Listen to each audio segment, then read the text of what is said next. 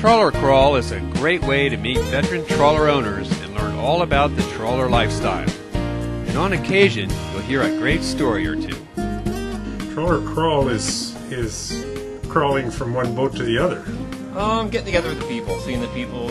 You know, I've been doing this maybe 6-7 years now. When people open up their boats to allow you to come aboard. Yeah, we've seen lots of folks, just folks we didn't expect to see here. Yeah. It's like a pub crawl when you're trawlers, you know.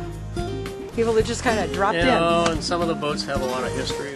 We're at Trawler Crawl because we want to see all the wonderful trawlers around and share boating stories.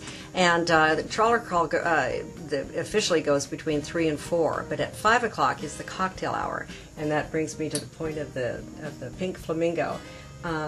This Pink Flamingo has been on board for 40 years.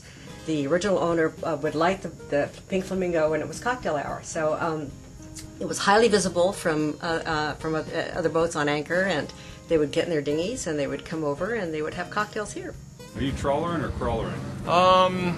Later on we'll be crawlering, but right now we're trawlering. And we're boaters. We're moored down in Everett Marina, but we live in Redmond. We'll spend a couple of months this year going around the west side of Vancouver Island, and hopefully we'll meet you on the west side. I hope so too. Yeah, well, I'm Mac from McCroskey. I live in Vancouver, Washington, but I live on my boat. I winter in San Diego and go to Alaska in the summer and hit all the Trawler Fest so far. Oh, I just about didn't make this one. Anyway, so the story. Yes. Diesel stove works great. It's simple. It's efficient. Takes some tweaking. Too much valve, too much soot. One time we were on an island at a little marina and went to bed, and I thought I did my best of adjusting it. Woke up in the morning, the deck was covered in soot, like black snowflakes. The neighboring boat was covered in soot, black snowflakes. So we just got out of there before they woke up. It was... No, I can't go there. Oh, this sounds good. No.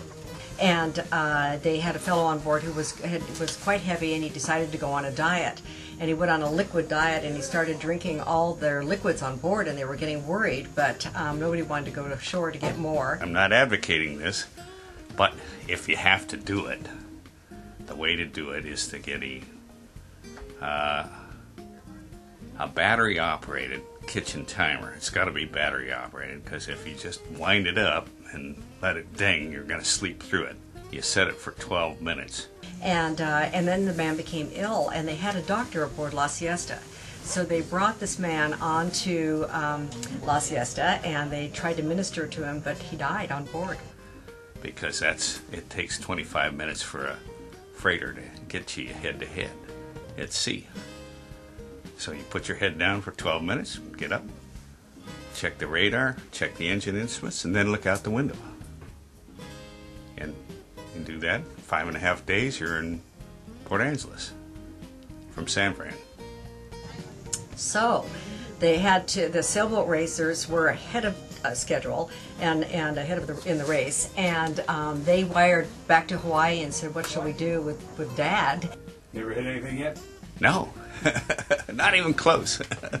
And what they decided to do was, rather than try to take this dead body into a Mexican port and explain to the Mexicans why they had a dead body on board, they thought it might be better, and also the family back in Hawaii said, well, let's just have a burial at sea. And it was just this shotgun spray of black, gnarly oil. And we backed over the dinghy. I'll hear Clint pitter-patter up here, and he's like, yeah, I think the boat is so perfect if he didn't have some little quirk.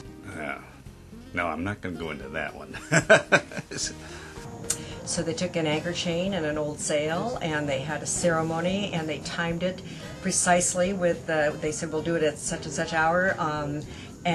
So the family in Hawaii had a ceremony at the exact same time, and then they deep sixed him. So there's a pretty good trawler story. You bet.